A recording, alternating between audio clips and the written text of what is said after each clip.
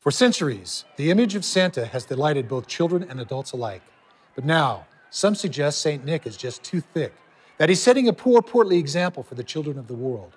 So this year, instead of his sleigh, Santa is being forced to hop on the treadmill. And he could very well be losing his cookies he loves so much. Our report begins where it matters most, the very children Santa's stoutness is supposedly influencing. Let's say I'm from another planet. What does Santa Claus look like? Fat. Fat. He's fat. Fat. Do you think Santa, as he exists today, sends the wrong nutritional message to children? Let me ask it another way. Does the image of Santa make you hungry for a double cheeseburger and fries? No. Carrots. Strong vegetables. What if Santa dropped, say, 100 pounds? How would that make you feel? I don't know. How about 200? That would make me sad. Do you find that there's a correlation between jelly and jolly? I don't know. What do you think Santa would say to all of this? Santa would be sad. But surely children weren't the only ones who felt Santa's waistline was a plus. And by plus, I mean a positive.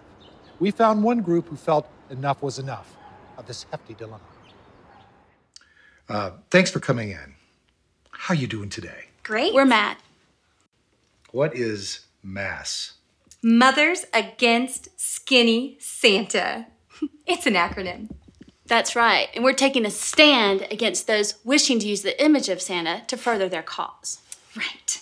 You see, we've heard that there's an organization of people who are trying to make Santa lose weight.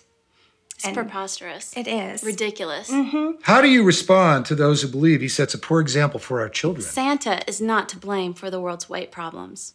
That starts at home, not the North Pole. That's right. I mean, after all, the North Pole is filled with just beautiful, wonderful things, really.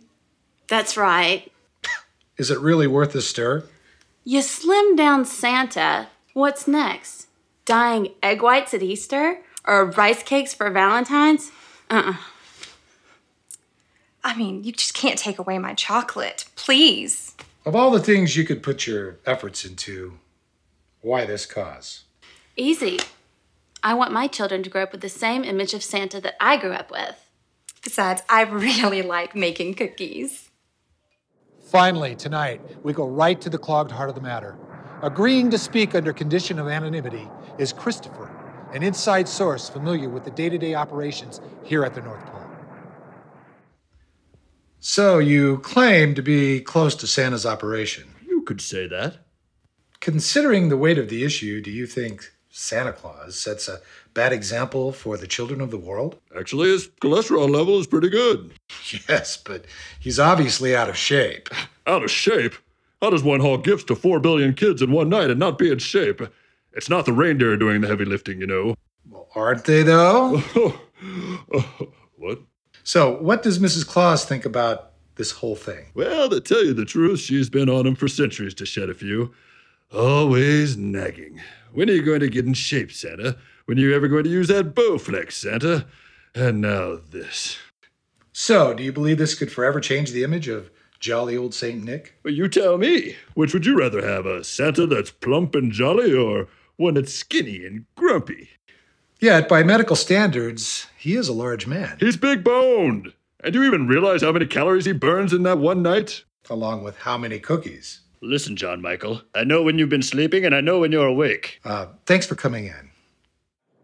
Santa Claus, now thrust into a very large spotlight as his image prepares for a potential makeover.